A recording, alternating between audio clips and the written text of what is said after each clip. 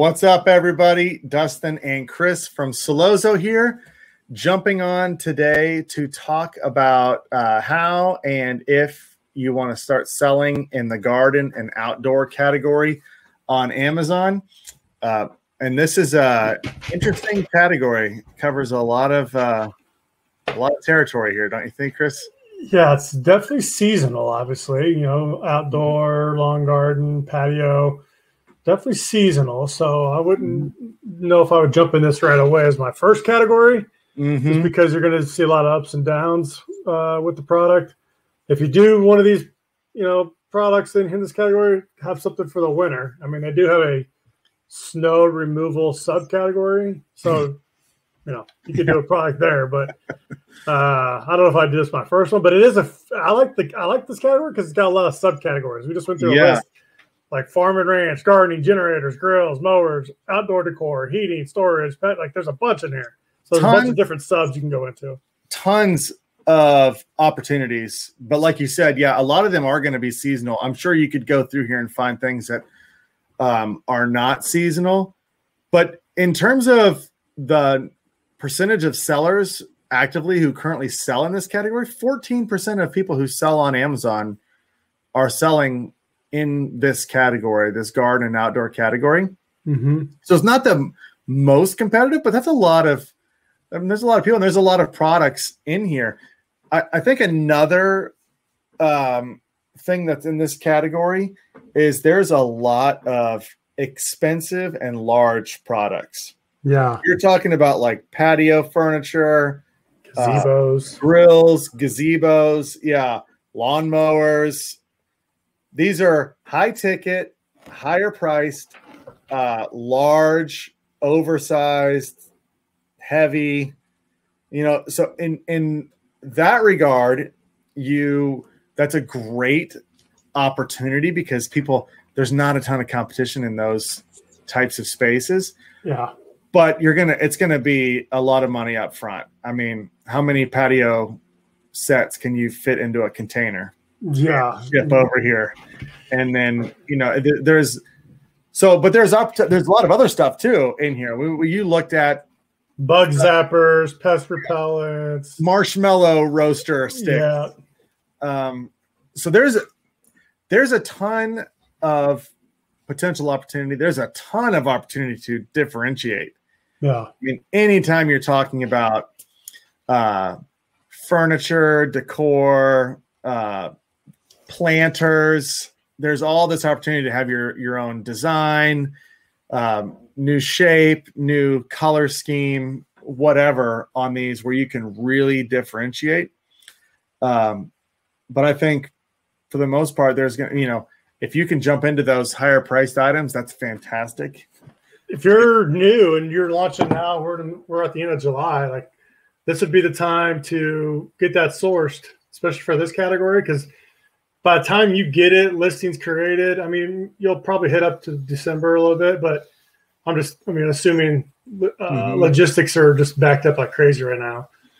But you could really be ready for like that end of February, early March time. When that's when the daylight saving time happens. That's when the temperature gets warmer. So people are eager to get out and they start buying stuff like this. They start doing their landscaping.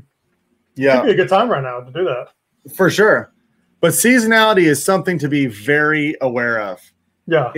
It can really put a strain on your business if you're killing it for a few months and then dead for a few months. And if you can't get your inventory management under control, you could run out of inventory when you need it the most. And you could be having your inventory sit in Amazon's warehouses, costing you a ton of money for months and months waiting for the seasonality to kick back in again.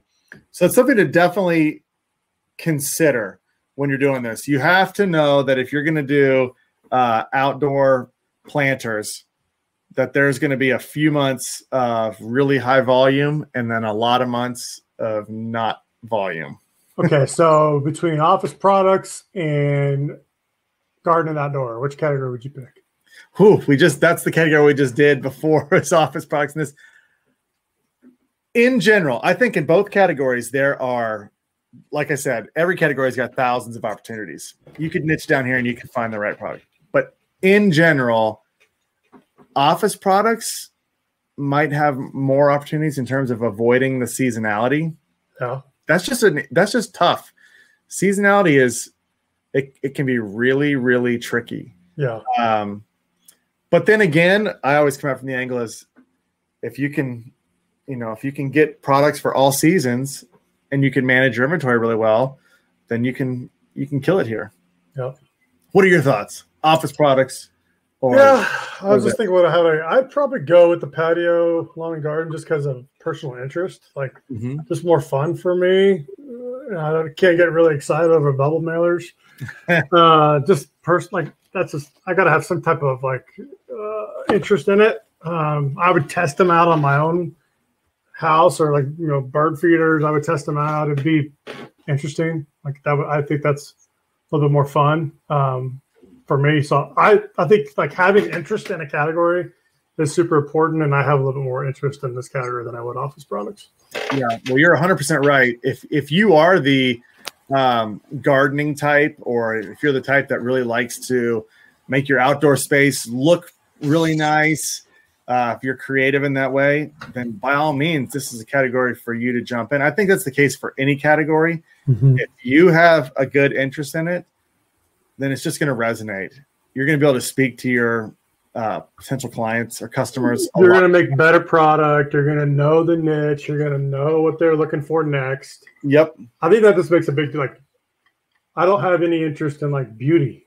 I would not go do that because I don't even know what to go after. So I would just, whatever you personally like. Yeah. But overall, this category, lots of opportunities. The things you're going to want to maybe watch out for is the size of some of these products. Yeah. If that's something you can overcome, then by all means go for it. Price point's going to be maybe higher on a lot of these things. Weight might be a lot higher on some of these things. So make sure that you're factoring all those things in when you're doing your product research. You're calculating exactly what your FBA costs are going to be, what it's going to cost to source it and ship it. Obviously, you want to make sure that it all works out. But it does hit on a lot of our high points. Higher priced items are much easier to compete with, and you definitely have the ability to differentiate on a lot of these. So anyway, that's our thoughts on the garden and outdoor category. If you do have products live on Amazon right now, or you're getting ready to start and you're interested in automating your advertising, that's where Sellozo can help out. You can go to Sellozo.com and you can book a demo with Chris or myself, and we will walk you through the platform and how it can help automate the advertising for you so that you can take it completely off your plate and you can focus on sourcing new products in your category that you choose. All right, everybody. Thanks so much, and we'll see you on the next video.